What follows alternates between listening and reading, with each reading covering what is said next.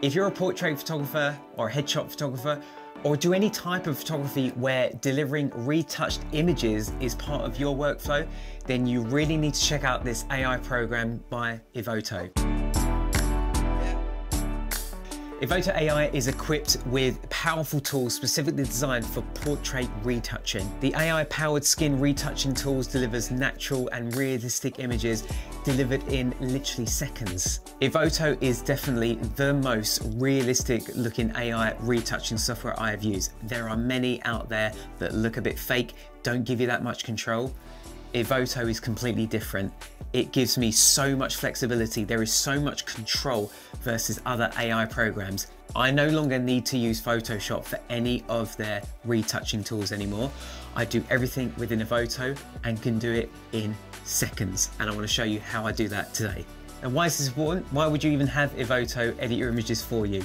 Well, let's just say that you're a family photographer about to offer Christmas mini sessions as Christmas is coming up.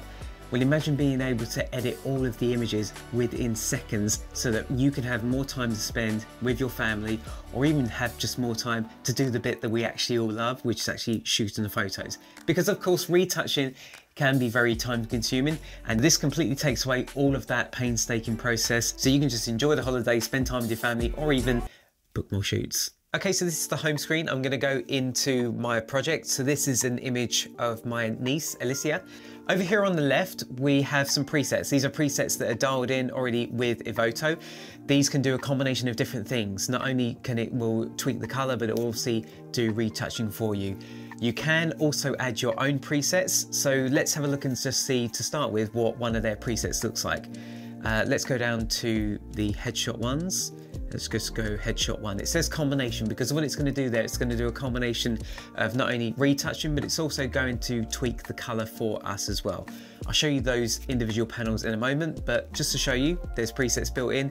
If we hit headshot one, boom, straight away, it changes the retouching, it changed the hair, it's changed all sorts. So you can even come over here to the right-hand side and open up all the individual panels, just like Lightroom, so that you can see exactly what has been changed. So I'm going to undo that. Over here on the right is the color adjustments. This is very similar to probably what you're used to in Lightroom. We are looking at a straight out of camera raw image, by the way, which is why nothing's been tweaked, but I'm going to adjust the color right at the very end so that for the before and after, we're only looking at the change in the retouching, and then we'll change the color very briefly at the end. So that's what we're used to. We're going to leave that for now. Let's go over down to the portrait retouching. So there is a ton of features in here. One of the things that I love most about Evoto is just the sheer amount of flexibility that you have. There are sliders in here that you'll probably think, oh my God, didn't know I needed that until I saw it. What's great is Evoto has already automatically defined who the person is. So if we go here, it's defined as female. In a moment, I can show you a group shot and it will define male, female, and child. And what's great about Evoto automatically defining that is you can make different adjustments depending on the gender or the age of the person, for example. So for now, let's have a look. So let's zoom in here. So let's start with the first one. This is freckles and acne. So if I just zoom that up to 100%, boom, that is straight away gone. If I hit the space bar, we can see a before and after. Already, this looks so much better, and we're literally only on the first tool. There's a little tick box, check box, so whether you want to keep the mole on people's faces. So Alicia has one little mole here. So if I tap that, that gets rid of that straight away. All right, let's scroll down. Let's have a look at the dark circles. We increase that. So dark circles and eye bags work really well together in combination. Glasses glare, that's a really good one. If someone has glasses, it will get rid of the glare in someone's eyes, which is really, really cool. Obviously, Alicia's not wearing glasses here. Smile line, if we increase that to 100%, we can see the difference it makes. Obviously, we don't want to go too far with some of these sliders. We want to dial it back so we have some realism still remaining in the shot. If we zoom in, we also have lip wrinkles and flakes. Turn that up to 100%, so any little tiny imperfections in people's lips, it's going to get rid of. But again, it's still retaining that detail. So you can see that before and after on just the lips specifically. Smooth face, dodge and burn. So the difference between a normal skin smoothing and dodge and burn is dodge and burn will just even out the tones again while still retaining the detail in the skin. Now if I just crank that up just to even out some of the tones here, we've got face skin smoothing. Now this is where of course you can very easily take it too far. I'm actually gonna leave it completely on 0. I don't think it needs anything. I think the dodge and burn has done really well, especially with the acne and freckles slider as well. Skin texture, we can go for a matted look. That's just gonna get rid of some of the shine that was on Alicia's forehead from the reflection that was happening from the modifier that I was using. We can have a more satin look, so that's even more enhanced, and do it is even stronger, which is too strong in my opinion. If we go for a satin, we can see exactly what is happening. Again, we're still having that control. It's not just a button and it's either on or off. We can see exactly what is being defined as satin, for example, or what's defined as matte. We can see the glossy texture and clarity are changing accordingly, and of course, tweak it for our own custom look as well. Scroll down to the skin color. So this is going to be great. We've got some tools here if a woman has applied makeup and maybe the makeup color is slightly different to what it is on her neck and chest. These tools here will help even out the color in those tones here as well. So we've got the AI Unify Face Complexion. Now Alicia's complexion here doesn't really need adjusting. We'll see how this performs on another image later. But if we go to the Unified Body Complexion, we can see there's a little bit of red down on Alicia's chest. And if I turn that up, we can just see that it's slightly brightened the neck and chest area here, just to match Alicia's face. Now, if we want to take this further, we've got some preset colors here that will change the color of the face and the chest. In this example. So let's find a skin color that closely resembles Alicia's skin color. So let's go for that one. We can change the amount. So let's just dial it up a touch and it makes her skin look a little bit warmer. We can play with the skin radiance as well, so that just gives it a little bit extra overall shine. I'm gonna leave that though at 0. And rosy complexion, we can make the skin tone just a little bit more magenta. Again, I'm gonna leave that at 0 though. I don't think it needs it. Let's go down to the eyes. Let's zoom in so that we can brighten the eyes slightly. And then from there, we can then play with the iris flare. That's usually the bit just at the bottom of the eye. So if I turn that up, we can just see the bottom of the eye just brightening up a little bit there, just adding even more of a spark to the eyes. Removing red veins. So Alicia has very tiny red veins there, but if I zoom that to 100%, and that's gone completely. Now, I'm probably gonna bring down the brightness of the eyes just a little bit, and the red veins just a little bit, again just to keep that little bit more realistic look. I think when you adjust the eyes too much, I think that's a very telltale sign that some sort of retouching has happened, is when the whites of the eyes are too bright. So I'm going to really dial this down because I really don't want that to be an obvious thing. We've got the lip makeup. We can add a little bit more color. I'm going to leave it again at 0, but the dimensionality is a pretty cool one. Again, it just kind of adds more of a, it almost contours the lips and just makes it a little bit more punchy. So I'm going to leave that about there. Moving down to the hair. This is a great one. This is a fairly new one. We've got remove stray hairs. If I increase that all the way up to 100 and we make note of the hairs here in particular, if I move that to 100 and bang, straight away, that has all gone. That is a very, very tedious process. If you've ever tried to clean up stray hairs in Photoshop, that is a very tedious thing to do. Full body reshape, we don't have a full length here. So I think I'm pretty much happy with that. If we'd see a before and after. And let me just finally tweak the color. So I'm just going to use the eyedropper tool to adjust the white balance on the grey backdrop that was behind, and then very quickly go to the lens correction so that it can just fix that vignette. And there we go. There is our before and after. So one thing I forgot to mention before in the video is it also has, Evoto also has background adjustments. If I wanted to, I can completely change the background with, again, only one click. So if I go to this fabric one, instantly it changes, and I can change the opacity, change the size of it.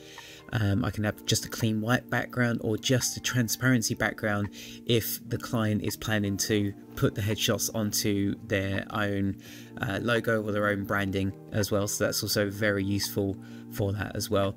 Also has sky replacements as well, which is quite useful if you ever need it. But there's so many options already built into the program, and you can of course upload your own as well. Now finally, I just want to crop in just ever so slightly, and if I go to the original, you can go to AI headshot crop, and that will automatically crop the image in for you. So if I go down to this one, you can see how it's prioritizing the face and it's gone in. But personally, I like to crop my headshot slightly differently. I like to move it down. I don't have a problem with cropping the top of the head. And then you can of course save that as your own preset, as I've already done here. So if I go down to my crop presets, do that, and then hit OK, and there is my finished one ready to go. Now if I want to copy everything I've done and apply that to all of the images, that's no problem at all. I can go to Edit, Copy, and I can highlight all of the ones down here and go to Sync, Effect Sync to 3 images, and that's now going to think about it, processing, and there we go. It's now applying it to all of those images for me. Now let's just say I want to save this as my own preset. So like the presets we saw at the start, we can save this as our very own. So we can just simply go down to Save Preset, give it a name. Let's call it group names. Let's call it Headshot, and then give it a name. And I'm going to call it Woman Retouch, and then hit Save. Now when I come over to my presets, go over to headshots, and we can see Woman Retouch is there, so we can now apply that to any image in the future. Now let's look at another image. This is from a Christmas mini session which I did last year. This again is straight out of camera. So if you're someone that offers mini sessions, then this is the perfect bit of software for you to use for that, so that you can get some time back, hang out with your family at Christmas without having to be bogged down with so many edits needing to be done. But anyway, let's have a look. As I said previously, the program defines who's a male, who's a female, who's a child. If I go here, we can see that it's done that already for me. So if I tap the female, I can begin editing the female. So if I zoom in here a little bit, again, let's start with the freckles and acne. I usually like to put that up to 100%. Now you can see Alice has a little bit of skin irritation on her neck, so body blemish is going to really help with that. So if I crank that up, now again, this isn't going to smooth it out. It actually detects it, removes it, and still keeps the skin detail there as well. If we want to smooth the body, we can do so. That's in another slider. But for now, I'm going to leave this at around 79, 80%. Now we can see there's quite a bit of reflection on Alice's face from the light that I use. So reduce face shine is going to really help with that. If I crank that to 100%, that's already worked really, really lovely. And I'm going to scroll down to the AI Unified Body Complexion. So again, if I crank that up, that's just going to brighten the neck area there, just to balance out the color of Alice's face versus her neck. So if we already have a look at before and after of what we've done so far, we can already see a ton of improvement. If I go down to teeth touch up, we can whiten the teeth. We can see by ticking this box, pretty teeth, it actually changes and almost recreates a whole new mouth for Alice as well. I think I'm going to leave that off though. I'm going to very quickly scroll back up to the eye wrinkles, and down again to the hair to remove stray hairs. That reduces that down and smooths it out really, really nicely. We could even, if we wanted to, change the color of Alice's hair. This is a brand new feature. I'm literally seeing this in real time. This is pretty crazy. But I think Alice will be expecting her own hair color for this one. So I'm happy with that. So let's now say we want to move on to editing his face. We just then hit male, and that resets everything so that we can then begin editing the male. Same with this image. If we go and see how it's defined, it knows who the male and who the child is. So if I start with the male again, I'm going to go down to that beard protection. Make sure that's ticked so that everything else I do, the beard is preserved. Let's zoom in, see a before and after on the skin. We can see, looking at the detail, how it retains that detail, but just takes away some of those blemishes on the face. We can see we've got a couple of spots and freckles on the neck. So if we go to body blemish and turn that up, we can see that gets rid of those nicely, again, retaining the detail as well. So I'm going to go down to the eyes and remove red veins. There we go. Beautiful, lovely. Easy, just easy. We turn on Pretty Teeth, we can see how it does indeed adjust the mouth. Again, I'm gonna leave that off. Let's take a look at one more image from this Christmas mini session. So one of the things that I can notice is the girl has, I think it's maybe eczema or some sort of skin irritation on their face. So if I scroll down to AI Unify Face Complexion and crank that up, straight away, that's already got rid of those imperfections on the face. Scroll back up to the freckle and acne. Already with just those two sliders alone, it looks so much better already.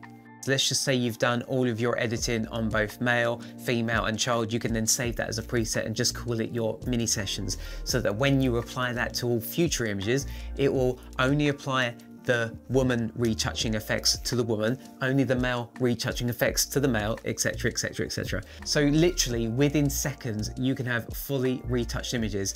And an even better feature is if you're doing, say, commercial headshots and you're taking your laptop along and you want to tether, you can tether directly into Evoto, have it apply one of your already created presets so that within seconds after appearing in the laptop, it will apply that preset, have a client come over, pick their favorite image, and by the end of the day, you have all the selects, you've just got to export the selected images and your post-processing is done before you've even left the building.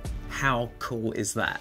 So if you want to give this a go, if you want to impress your clients by offering same-day editing, if you want to claw some time back, if you're doing Christmas mini sessions this year, then do give this a go. If you use my link, you'll get 33 credits. If you sign up, normally you only get 5, so please make sure to use my link for those extra free credits to really give this program a go. Well, that's about it for this video, guys. If you liked it, please make sure you hit the like or share button, or subscribe if you are watching this on YouTube. And as always, I will see you again next time. Cheers, guys. Bye-bye.